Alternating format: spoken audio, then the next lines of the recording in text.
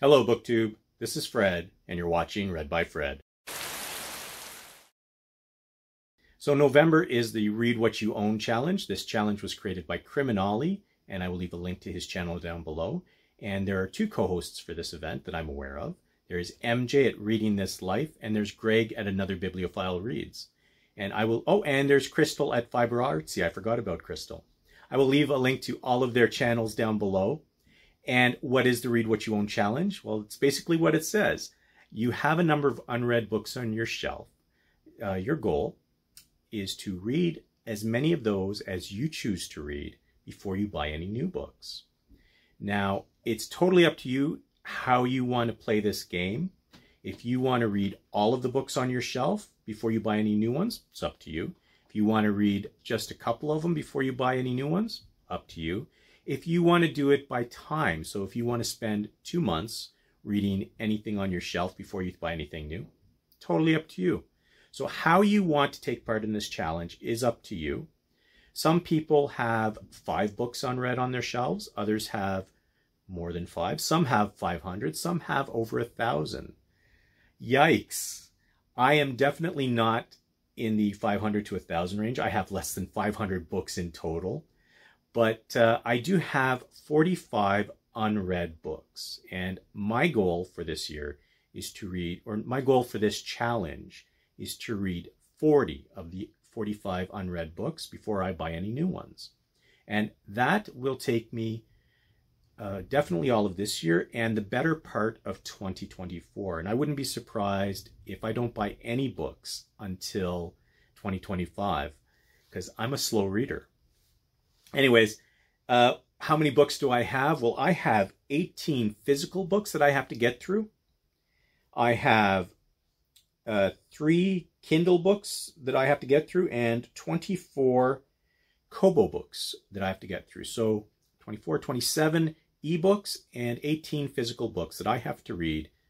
Well, 40 out of those 45 that I have to read in order to complete the challenge for me. And these are my rules of engagement. So my rules, I've got 4. 1, to read 40 of the 45 books that I have not read before I buy any new ones. Number 2, no book buying outside of books for work. So, or science-based, or textbooks. Sometimes I buy science textbooks because I'm a nerd.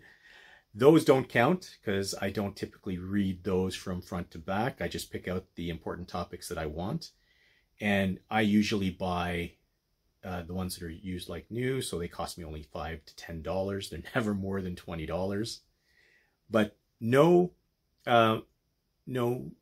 regular books until I read 40 books off of my shelves. I can DNF a book. So rule number 3 for me, if I'm not happy with a book, I can DNF it and put it aside. And that counts as a book that has been not read, but it counts towards the challenge. And box sets or series of books don't count. So I have the Mysteries of the Unknown, Time Life Mysteries of the Unknown. And I've read 1 of the, 30 books in there. I bought it because it looks good on my bookshelf. But yeah, box sets don't count. So I'm not going to be reading those, except for the Cryptid Readathon, where I will be reading Mysterious Creatures. And that's it for my rules. So the 4 again, I'm going to read 40 out of the 45 unread books that I own. I'm not going to buy any new books until that 40 is met, outside of workbooks, that is. So if I need a book for work, I will pick it up. Science textbooks as well. If I find a great deal and I want to pick it up, that doesn't count towards the book buying ban. When I'm reading my books, if I'm not happy with how the book is laid out and I don't want to continue reading it, I can DNF it. I only have 1 life to live and I'm not going to spend it reading something I don't enjoy. And then box sets that I already own don't count towards the books that I plan on reading for this reading event.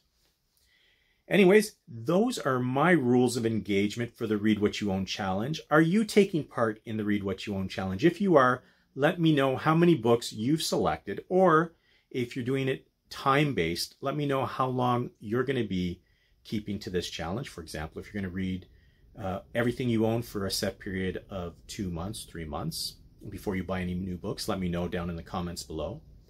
Or are you going by page number? Are you going to try to read 20,000 or 200,000 pages before you buy anything new? There's different ways that you can tackle this challenge. The point of the challenge is, just to have fun with it and read the books on your shelves before you buy any new ones.